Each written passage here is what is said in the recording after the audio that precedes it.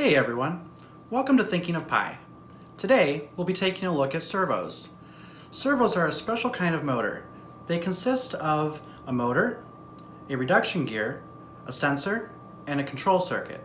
Now most servos are capable of rotating 180 degrees. They also provide a lot of torque. Therefore, they're very common in robotics with remote control cars, airplanes, and stuff like that. So today I've got a really simple circuit put together and some pretty simple code, and we'll just be using the servo to rotate it back and forth over that 180 degrees so we can see how it works. So let's go take a look at it. Alright, so here's our circuit. Like I said, it's very simple. We've got our servo, and it's connected over here to our voltage and the ground. Third wire, it's this orange one right here. I've got it on the white one here hooked up to GPIO 18.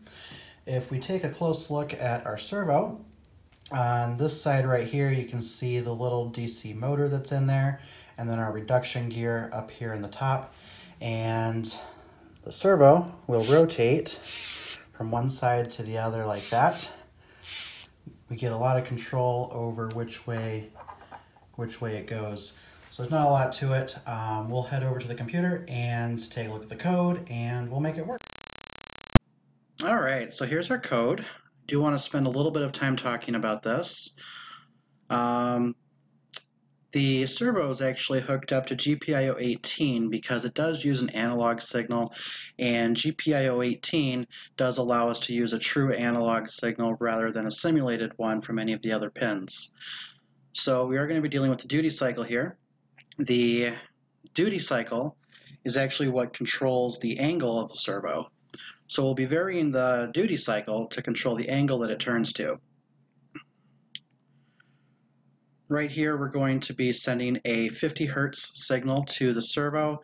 That's the frequency at which it's able to respond and understand the signal so that it will react accordingly. Right here we have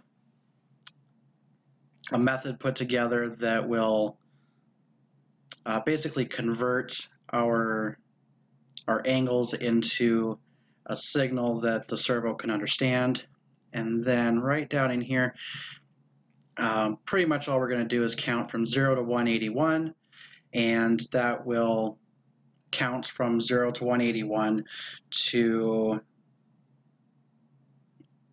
create the analog signal that varies the duty cycle and then makes it move.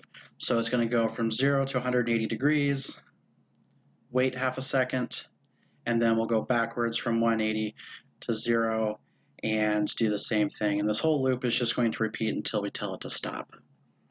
Let's go ahead and run this and see what happens.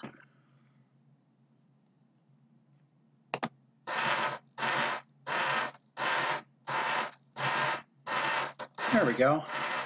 Not a lot to it. It's just sweeping back and forth like it's supposed to.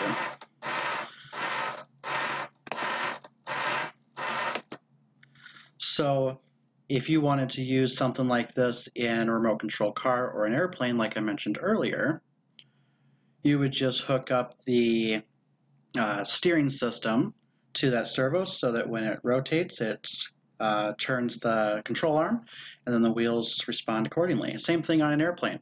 If you want to control the elevator flaps on an airplane, well, same concept. Pretty simple. Not a lot to it. Next week, we'll be taking a look at stepping motors. This will be the last one in this little bit here about motors. And stepping motors are very unique, so you want to make sure you check that out. But until then, make sure you subscribe to the channel and check out all the other videos. And if you enjoyed this video, make sure you give it a thumbs up. And I'd love to read your comments below. And if you didn't like it, I'd like to know too. So let me know your thoughts, and I'll talk to you all next week. Thanks.